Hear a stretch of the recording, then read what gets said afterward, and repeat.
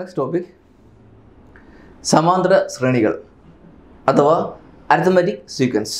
നമ്മൾ ശ്രേണികളെ പറ്റി ചർച്ച ചെയ്തു, അഥവാ സീക്വൻസിനെ പറ്റി, അതിൻ്റെ പ്രത്യേകതകൾ, അതിൻ്റെ ബീജഗണിതം അഥവാ ഓൾജിബ്ര, നമ്മൾ അത് ചെക്ക് ചെയ്തു. നമ്മൾ അതിനെപ്പറ്റി ഏകദേശ ധാരണ നമുക്കുണ്ട്.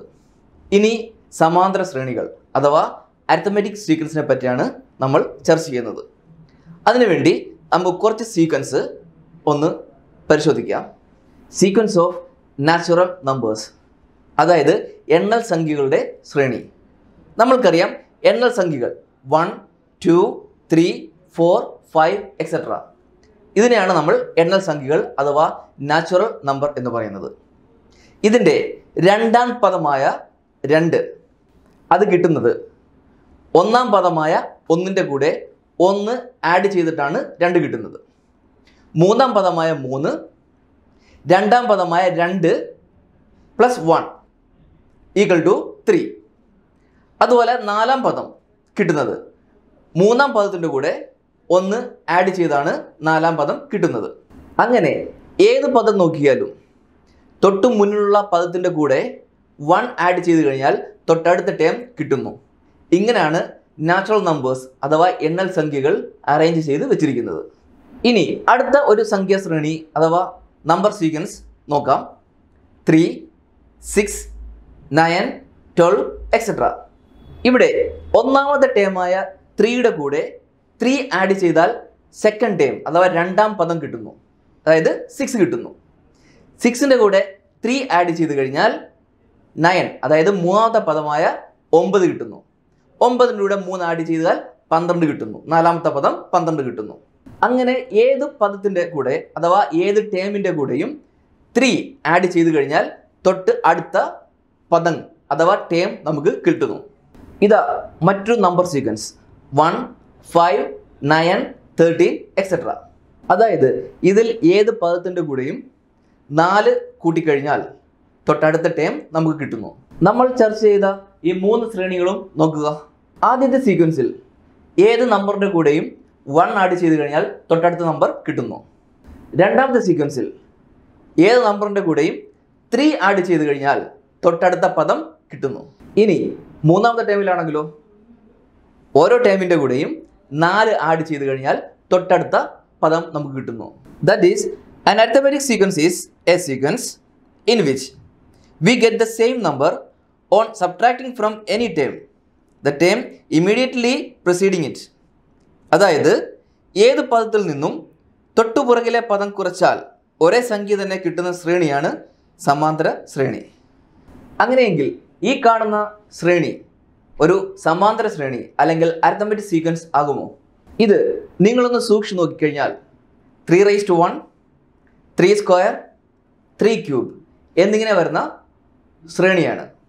പക്ഷേ ഇതിൽ രണ്ടാം പദമായ 9ൽ നിന്നും ഒന്നാം പദമായ 3 കുറച്ചാൽ നമുക്ക് 6 കിട്ടുന്നു. പക്ഷേ മൂന്നാം പദം 27ൽ നിന്ന് രണ്ടാം പദം 9 കുറച്ചാൽ നമുക്ക് 18 കിട്ടുന്നു. ഇവിടെ ഓരോ ടേംസും തമ്മിലുള്ള വ്യത്യാസം ഡിഫറൻ്റ് ആണ് അഥവാ വ്യത്യസ്തമാണ്. അതുകൊണ്ട് this is not an arithmetic sequence. ഇങ്ങനെ ഏത് പദത്തിൽ നിന്നും തൊട്ടു മുന്നിലുള്ള പദം കുറച്ചാൽ കിട്ടുന്ന സംഖ്യയെ നമ്മൾ പൊതുവ്യത്യാസം അഥവാ കോമൺ ഡിഫറൻസ് എന്ന് വിളിക്കുന്നു. എങ്കിൽ ഒറ്റ സംഖ്യകളുടെ ശ്രേണി അഥവാ സീക്വൻസ് ഓഫ് ഓഡ് നമ്പേഴ്സ് അത് ഒരു സമാന്തര ശ്രേണി അല്ലെങ്കിൽ അരിത്മെറ്റിക് സീക്വൻസ് ആകുമോ? ഇതാണ് സീക്വൻസ് ഓഫ് ഓഡ് നമ്പേഴ്സ് അഥവാ ഒറ്റ സംഖ്യകളുടെ ശ്രേണി. അതായത് 1, 3, 5, 7 എക്സെട്ര. ഇവിടെ പൊതുവ്യത്യാസം അല്ലെങ്കിൽ കോമൺ ഡിഫറൻസ് 2 അല്ലേ? ഇവിടെ കോമൺ ഡിഫറൻസ് സെയിം ആണ്. അതായത് ഏത് പദങ്ങൾ തമ്മിലുള്ള ഡിഫറൻസ് നോക്കിയാലും നമ്മൾ ഒരേ സംഖ്യ തന്നെ കിട്ടുന്നു. So sequence of odd numbers is an arithmetic sequence. നമ്മൾക്ക് മറ്റൊരു ശ്രേണി പരിശോധിക്കാം. Fractions got as half the odd numbers, അതായത് ഓഡ് നമ്പേഴ്സിൻ്റെ പകുതിയുടെ ശ്രേണി. ഇവിടെ സീക്വൻസ് വരുന്നത് 1/2, 3/2, 5/2, 7/2 എക്സെട്ര അങ്ങനെയാണ്. ഇവിടെ പദങ്ങൾ തമ്മിലുള്ള വ്യത്യാസം നോക്കുക. രണ്ടാമത്തെ പദം 3/2 മൈനസ് ഒന്നാമത്തെ പദം 1/2. So 3/2 minus 1/2 which is equal to 2/2 equal to 1. ഇതുപോലെ മൂന്നാമത്തെ പദവും സെക്കൻഡ് ടേമും തമ്മിലുള്ള ഡിഫറൻസ് നോക്കുക. 5/2 minus 3/2 which is again equal to 1. അതായത് ഇവിടെ കോമൺ ഡിഫറൻസ് സെയിം ആണ്, അതായത് കോമൺ ഡിഫറൻസ് 1 ആണ്. So we can say that ഇങ്ങനെ വരുന്ന ഒരു സീക്വൻസ് അത് ഒരു സമാന്തര ശ്രേണി ആയിരിക്കും. നെക്സ്റ്റ് ടോപ്പിക് പദവും സ്ഥാനവും അഥവാ ടേംസ് ആൻഡ് പൊസിഷൻ. ഒരു സീക്വൻസിൻ്റെ സ്ഥാനവും പദവും നമ്മൾ പഠിച്ചു കഴിഞ്ഞു. ഇനി സമാന്തര ശ്രേണി അല്ലെങ്കിൽ അരിത്മെറ്റിക് സീക്വൻസിൻ്റെ സ്ഥാനവും പദവും നമുക്ക് ചർച്ച ചെയ്യാം. അതിനുവേണ്ടി 1, 11 എന്നീ നമ്പറുകൾ ഫസ്റ്റ് ടേമും സെക്കൻഡ് ടേമും വരുന്ന ഒരു സമാന്തര ശ്രേണി അല്ലെങ്കിൽ അരിത്മെറ്റിക് സീക്വൻസ് എങ്ങനെ എഴുതാം? ടേംസ് അഥവാ പദങ്ങളും കോമൺ ഡിഫറൻസ് അഥവാ പൊതുവ്യത്യാസവും തമ്മിലുള്ള ഒരു ബന്ധം അറിഞ്ഞു കഴിഞ്ഞാൽ നമ്മൾക്ക് ഒരു സമാന്തര ശ്രേണി അഥവാ അരിത്മെറ്റിക് സീക്വൻസ് ഉണ്ടാക്കാൻ സാധിക്കും. ഇവിടെ common difference 11 minus 1 equal to 10 ആണ്. ഒരു അരിത്മെറ്റിക് സീക്വൻസിൽ ഓരോ പദത്തിൻ്റെയും കൂടെയും അതിൻ്റെ കോമൺ ഡിഫറൻസ് ആഡ് ചെയ്ത് കഴിഞ്ഞാൽ തൊട്ടടുത്ത പദം കിട്ടുമെന്ന് നമ്മൾ പഠിച്ചു കഴിഞ്ഞു. അപ്പോൾ ഇവിടെ ഫസ്റ്റ് ടേം 1ഉം രണ്ടാം പദം 11ഉമാണ്. അതിൻ്റെ കൂടെ തന്നെ നമുക്ക് കോമൺ ഡിഫറൻസ് അഥവാ പൊതുവ്യത്യാസം 10 എന്നാണ് കിട്ടിയത്. അതായത് 1ൻ്റെ കൂടെ 10 ആഡ് ചെയ്ത് കഴിഞ്ഞാൽ സെക്കൻഡ് ടേമായ 11 കിട്ടുന്നു. ഇനി രണ്ടാം പദമായ 11ൻ്റെ കൂടെ 10 ആഡ് ചെയ്ത് കഴിഞ്ഞാൽ മൂന്നാം പദം കിട്ടുന്നു. അതായത് 11 പ്ലസ് 10 ഈക്വൽ ടു 21. അങ്ങനെ 21ൻ്റെ കൂടെ 10 ആഡ് ചെയ്ത് കഴിഞ്ഞാൽ 31 കിട്ടുന്നു. അതായത് നാലാമത്തെ ടേം 31 കിട്ടുന്നു. അതായത് ഇവിടെ സമാന്തര ശ്രേണി അഥവാ അരിത്മെറ്റിക് സീക്വൻസ് എന്ന് പറയുന്നത് 1, 11, 21, 31, 41 എക്സെട്ര അങ്ങനെയാണ്. ഇവിടെ കോമൺ ഡിഫറൻസ് അഥവാ പൊതുവ്യത്യാസം അതിൻ്റെ പ്രാധാന്യം എന്താണ്? ഒരു അരിത്മെറ്റിക് സീക്വൻസ് ആയിക്കഴിഞ്ഞാൽ അവിടെ ഒരു പൊതുവ്യത്യാസം ഉണ്ടാകും. നമ്മൾക്ക് ഇവിടെ 1, 11, 21, 31 എന്ന ശ്രേണി നമുക്ക് കൺസിഡർ ചെയ്യാം. ഇവിടെ ഒന്നാം പദമായ 1ൻ്റെ കൂടെ കോമൺ ഡിഫറൻസ് ഒരു തവണ മൾട്ടിപ്ലൈ ചെയ്ത് കൂട്ടിക്കഴിഞ്ഞാൽ നമ്മൾ സെക്കൻഡ് ടേം കിട്ടുന്നു. മൂന്നാം പദമായ 21 കിട്ടാൻ ഒന്നാം പദമായ 1ൻ്റെ കൂടെ കോമൺ ഡിഫറൻസ് 2 ടൈംസ് മൾട്ടിപ്ലൈ ചെയ്ത് ആഡ് ചെയ്യുന്നു. അതായത് 1 പ്ലസ് 2 ടൈംസ് 10 ഈക്വൽ ടു 21. ഇവിടെ നാലാം ടേമായ 31 കിട്ടാൻ എന്താണ് ചെയ്യുന്നത്?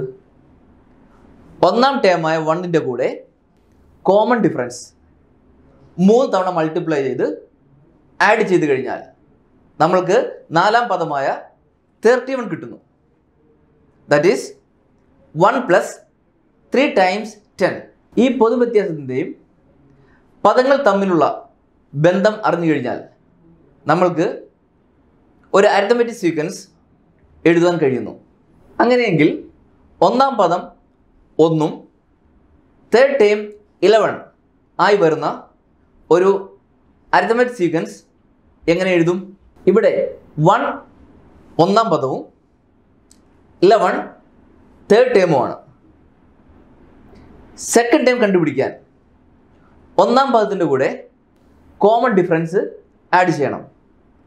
ബട്ട് സെക്കൻഡ് ടേം എന്താണെന്ന് നമുക്കറിയില്ല. ഈ അറിയപ്പെടാത്ത രണ്ടാം ടേമിൻ്റെ കൂടെ കോമൺ ഡിഫറൻസ് ഒന്നുകൂടി ആഡ് ചെയ്ത് കഴിഞ്ഞാൽ നമുക്ക് മൂന്നാം പദം കിട്ടുന്നു. അതായത് ഈ ഒന്നാം പദത്തിൻ്റെ കൂടെ 2 ടൈംസ് കോമൺ ഡിഫറൻസ് ആഡ് ചെയ്ത് കഴിഞ്ഞാൽ നമ്മൾക്ക് മൂന്നാം പദം കിട്ടും. ഈ പൊതുവ്യത്യാസത്തിനെ ഡി കൊണ്ട് സൂചിപ്പിച്ചാൽ 1 plus 2d equal to 11. That is 2d is equal to 11 minus 1 equal to 10. So d is equal to 10/2 equal to 5. അതായത് ഇവിടെ കോമൺ ഡിഫറൻസ് അഥവാ പൊതുവ്യത്യാസം 5 ആണ് കിട്ടിയത്. പൊതുവ്യത്യാസം ഉണ്ടെങ്കിൽ നമ്മൾക്ക് വളരെ ഈസിയായി ഒരു അരിത്മെറ്റിക് സീക്വൻസ് എഴുതാൻ കഴിയും. സോ ഇവിടെ ഫസ്റ്റ് ടേം 1 ആണ്, 1ന്റെ കൂടെ 5 ആഡ് ചെയ്ത് കഴിഞ്ഞാൽ നമുക്ക് സെക്കൻഡ് ടൈം കിട്ടുന്നു. അതായത് 1 + 5 = 6. 6 + 5 = 11. 11 + 5 = 16. So 1, 5, 11, 16, etc. is the arithmetic sequence. ഈ പൊതുവ്യത്യാസം നമുക്ക് മറ്റൊരു രീതിയിലും കാണാം. അതായത് ടേം ഡിഫറൻസ് അഥവാ പദവ്യത്യാസത്തെ പൊസിഷൻ ഡിഫറൻസ് അഥവാ സ്ഥാന വ്യത്യാസം കൊണ്ട് ഹരിച്ചാൽ നമ്മൾക്ക് കോമൺ ഡിഫറൻസ് കിട്ടുന്നു. അതായത് common difference D = term difference divide by position difference. അതായത് പദവ്യത്യാസം ബൈ സ്ഥാന വ്യത്യാസം. ഈ ഒരു സീക്വൻസിൽ ദാറ്റ് ഈസ് 1, 11, etc. ഇതിൽ പൊതുവ്യത്യാസം കാണാൻ നമ്മൾ ഇതേ ഫോർമുല ഉപയോഗിക്കാം. That is common difference D = term difference divide by position difference. ഇവിടെ ടേം ഡിഫറൻസ് 11 - 1 ആണ്. അതായത് 11 - 1 = 10. ഇവിടെ ഒന്നാം പദം 1ഉം മൂന്നാം പദം 11ഉമാണ്. അതായത് പൊസിഷൻ ഡിഫറൻസ് 3 - 1 = 2. So D = 10/2 = 5. അതായത് നേരത്തെ പറഞ്ഞതുപോലെ കോമൺ ഡിഫറൻസ് അഥവാ പൊതുവ്യത്യാസം 5 എന്ന് കിട്ടുന്നു. നമ്മൾക്ക് ഒരു ഉദാഹരണം പരിശോധിക്കാം. മൂന്നാം പദം 37ഉം 7th ടേം 73യും കിട്ടുന്ന ഒരു അരിത്മെറ്റിക് സീക്വൻസ് എങ്ങനെ എഴുതാം? ഇവിടെ കോമൺ ഡിഫറൻസ് കണ്ടുപിടിച്ച് കഴിഞ്ഞാൽ നമ്മൾക്ക് വളരെ ഈസിയായി അരിത്മെറ്റിക് സീക്വൻസ് എഴുതാൻ കഴിയും. ഇവിടെ കോമൺ ഡിഫറൻസിൻ്റെ ഫോർമുല നമുക്കറിയാം. പദവ്യത്യാസം ബൈ സ്ഥാന വ്യത്യാസം ദാറ്റ് ഈസ് ഈക്വൽ ടു ഇവിടെ ടേം ഡിഫറൻസ് എന്ന് പറയുന്നത് 73 - 37 ഡിവൈഡ് ബൈ സ്ഥാന വ്യത്യാസം 7 - 3. That is the common difference D = 36/4 = 9. ഇവിടെ സീക്വൻസ് വരുന്നത് dash dash 37 again dash dash 73 again etc. നമ്മൾക്കറിയാം ഫസ്റ്റ് ടേമിൻ്റെ കൂടെ കോമൺ ഡിഫറൻസ് ആഡ് ചെയ്ത് കഴിഞ്ഞാൽ സെക്കൻഡ് ടേം കിട്ടുമെന്ന്. ഇനിയൊന്ന് തിരിച്ചു ചിന്തിച്ചു നോക്കുക. സെക്കൻഡ് ടേമിൽ നിന്നും കോമൺ ഡിഫറൻസ് മൈനസ് ചെയ്ത് കഴിഞ്ഞാൽ ഫസ്റ്റ് ടേം കിട്ടില്ലേ? എങ്കിൽ തേർഡ് ടേം ഇവിടെ 37 ആണ്. ഈ 37ൽ നിന്നും സെക്കൻഡ് ടേം കിട്ടാൻ വേണ്ടി 37ൽ നിന്നും ഈ കോമൺ ഡിഫറൻസ് 9 മൈനസ് ചെയ്ത് കഴിഞ്ഞാൽ നമുക്ക് രണ്ടാം പദം കിട്ടുന്നു. അതായത് 37 - 9 = 28. രണ്ടാം പദം 28 കിട്ടി. എങ്കിൽ എങ്ങനെ ഒന്നാം പദം കണ്ടുപിടിക്കും? രണ്ടാം പദമായ 28ൽ നിന്നും കോമൺ ഡിഫറൻസ് 9 കുറച്ച് കഴിഞ്ഞാൽ നമ്മൾക്ക് ഫസ്റ്റ് ടേം കിട്ടും. അതായത് 19 ആണ് ഇവിടെ first term. So 19, then 28, then 37, 37 + 9 = 46. So 46 + 9. So 46 + 9 = 55. That is, this is the sequence.